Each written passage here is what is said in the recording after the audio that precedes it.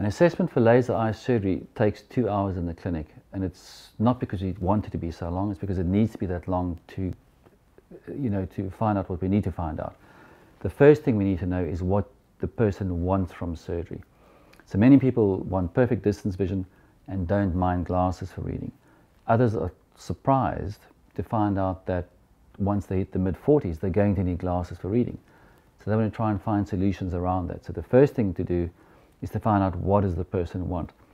The second thing we need to do is we do a number of special tests that give us indications of the health, the thickness, the shape of the cornea.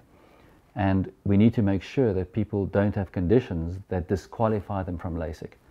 So a condition like keratoconus, for example, if you have keratoconus, you can't do LASIK. So we need to make sure your corneas are healthy. The next thing we need to do is to make sure that your eyes are healthy. We need to make sure that your tears are in good shape, and if they're not, we're going to first work on your tears to improve them before we do laser surgery. And then we need to find out what your prescription is, make sure it's very accurate. We then put a drop in that paralyzes your lens, takes about 45 minutes to work, and it also dilates your pupil.